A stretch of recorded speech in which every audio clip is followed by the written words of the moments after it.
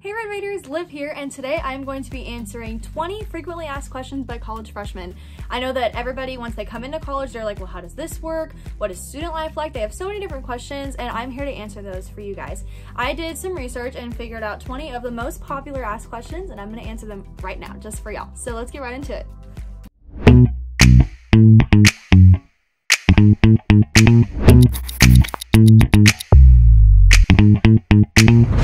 Alrighty guys, so the first question that's going to be asked is, how do dining plans work? So at Texas Tech specifically, I'm not sure how it is anywhere else, but we have 3 different dining plans. We have the Double T, which is the smallest one, then we have the Matador, which is like a middle ground between the two, and then the Red and Black, which is going to be the biggest one. The Double T one is going to have $1,420 dining dollars, and those are split between both semesters. And then the Matador is going to have $1,950, which again, split between both semesters. And then the Red and Black is going to have $240, oh my goodness, $2,435 dining dollars. Again, you guessed it, split between both semesters.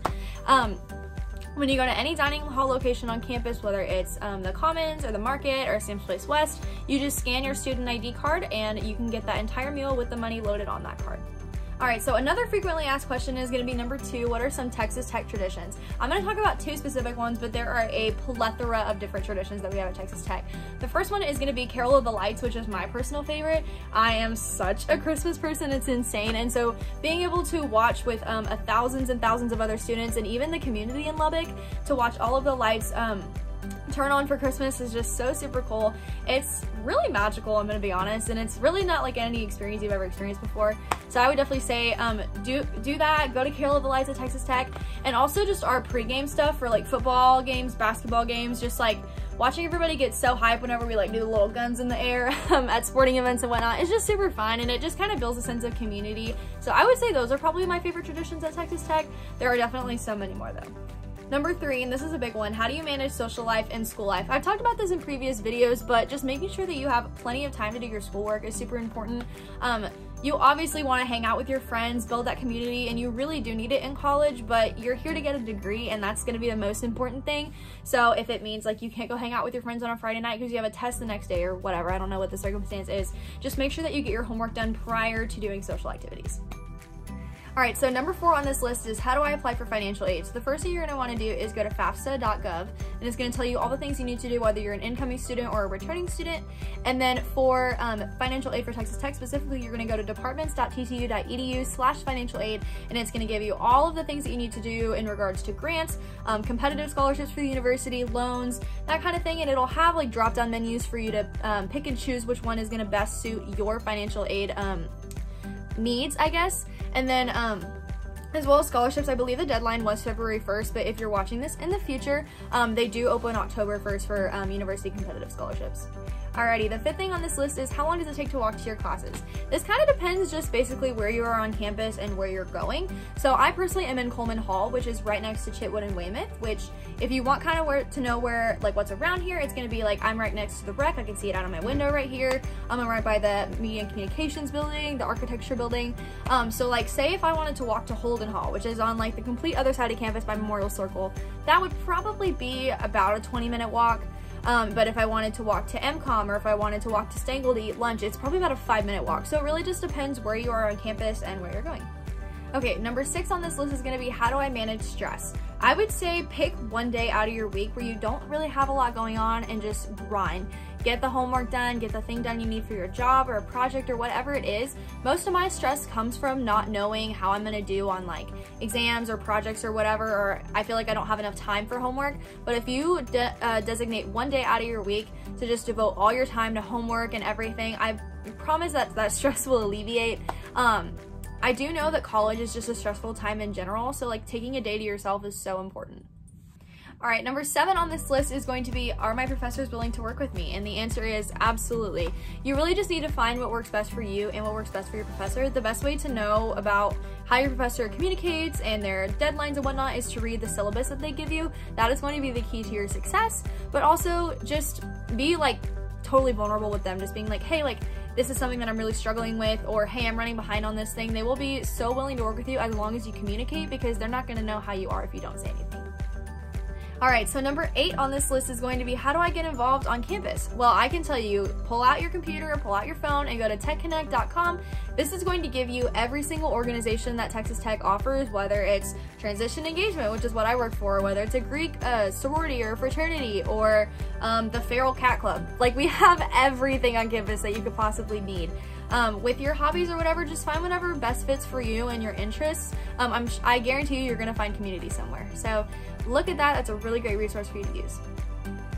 Alright, number 9 is going to be, what should I bring to my dorm? Like, what is essential? And I'm gonna say a microwave, a mini fridge, and curtains. Those are top 3, and I know those are kind of like, what? But let me explain. The microwave, you're gonna want to microwave stuff in your dorm, like whether it's ramen, popcorn. If you want to reheat something, you're just gonna need it. A mini fridge, I use my mini fridge all the time. I put water in there, like little snacks that I need, like fruit or whatever. You can just reach in here and get it instead of like going all the way down to the dining hall. It's just super convenient. And then these curtains, this is what I'm talking about. I put it over, if you're gonna be in like a standard dorm, I put it over my closet just so like people aren't seeing the mess in there if it gets a little messy. They're definitely super useful. If you're wondering about the microwave and the mini fridge, I made a registry for my graduation gifts. And so like if people wanted to give me graduation gifts or give me graduation money, I put a list of things that I needed on my registry so that people could get the things that I really needed. So that could also be something that you could do. So yeah, just some advice. Oh, and a vacuum, but you can usually rent those downstairs in like your little area. They'll usually like just give you the vacuum. So if you want to spend money, get a vacuum. If not, just use the one that's downstairs in your little lobby. Alrighty gang, halfway there, we're at number 10. So do you have time for a job in college? The answer is yes. I had a lot of time and I actually have 2 jobs. So transition engagement, this vlogging job is something that I do, but I also work at Pie Bar in Lubbock. It's a super chill job. I would say just kind of look at your schedule, manage your time really well, and I think that a job is super useful, especially if you have student loans like me and they need to be paid off. So. Alrighty guys, number 11 is, do you have to live on campus your first year? Yes, the answer is yes.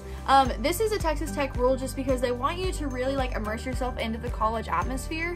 It's super important that like freshman year you really find that core group of people because loneliness sucks, it really does. But when you find that community, it's so much easier. Like when you're on campus, you can be like, hey, do you want to go eating in dining hall? Or hey, do you want to go to the rec? Or do you want to go study at the library or whatever? And it's super convenient when you're right on campus so you don't have to drive off.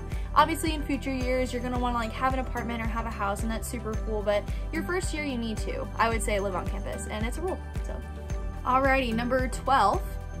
I don't know which way this is gonna face, so number 12 is gonna be, what do you use to take notes in class?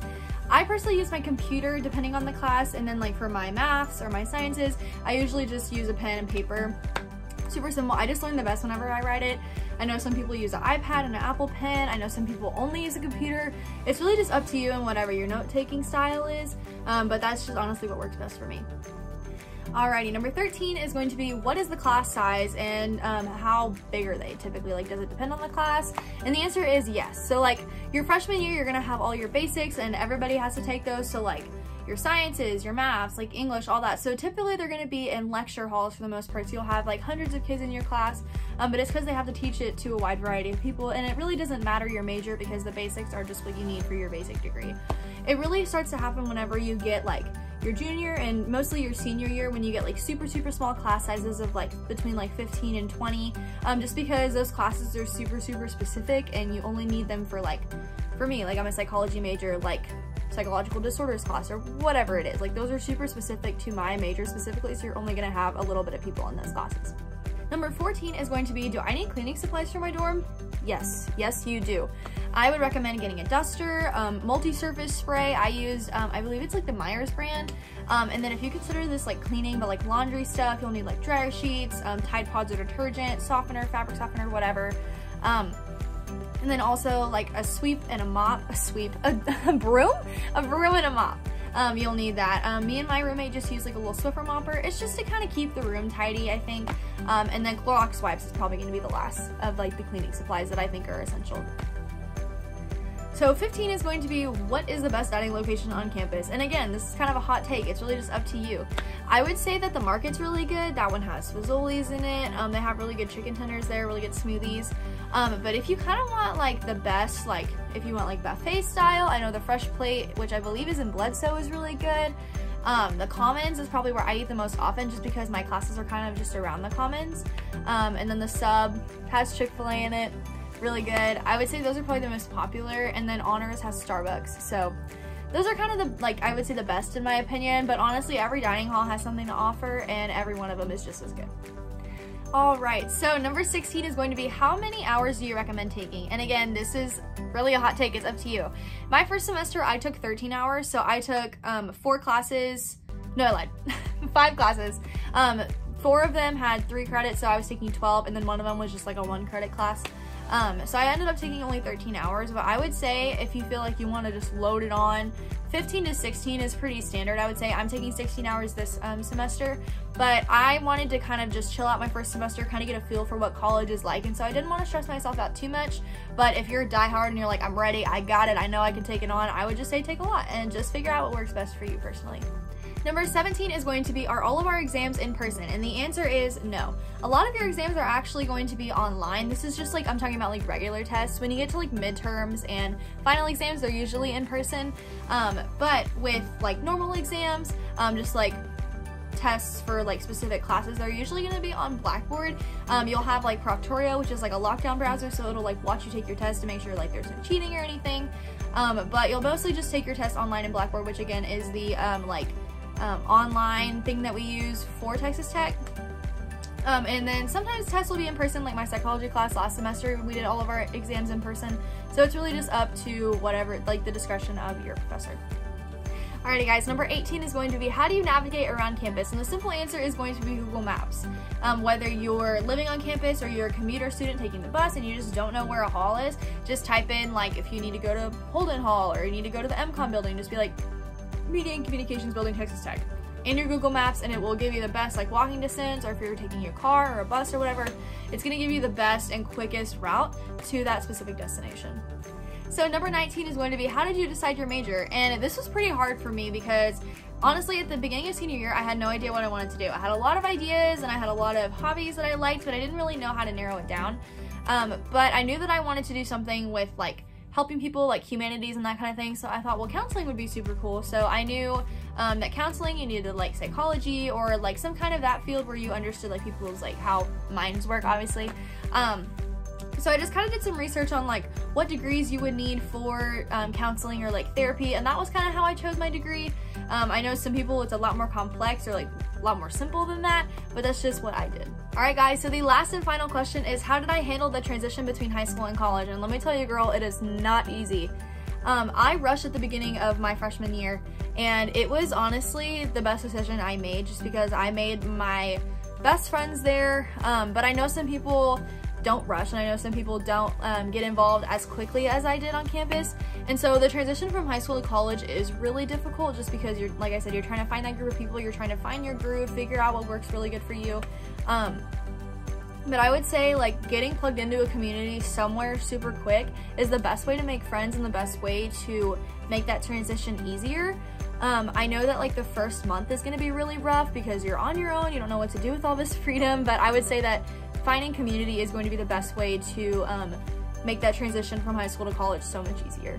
Alright guys, that concludes the 20 questions asked by college incoming freshmen. I really hope that you guys enjoyed this video. If you feel like that there's some more questions that you have, go ahead and comment them down below. We would love to answer those questions for you guys. I know that coming to college and that transition is going to be super wild and a crazy time, but if we could just make that transition a little bit easier for you guys, then we did our job. So go ahead and comment down below if you have anything. Make sure you like and subscribe. We almost hit 1,000 subscribers, so we would love to go ahead and do that by the end of this semester, and I hope that you guys have a great rest of your week.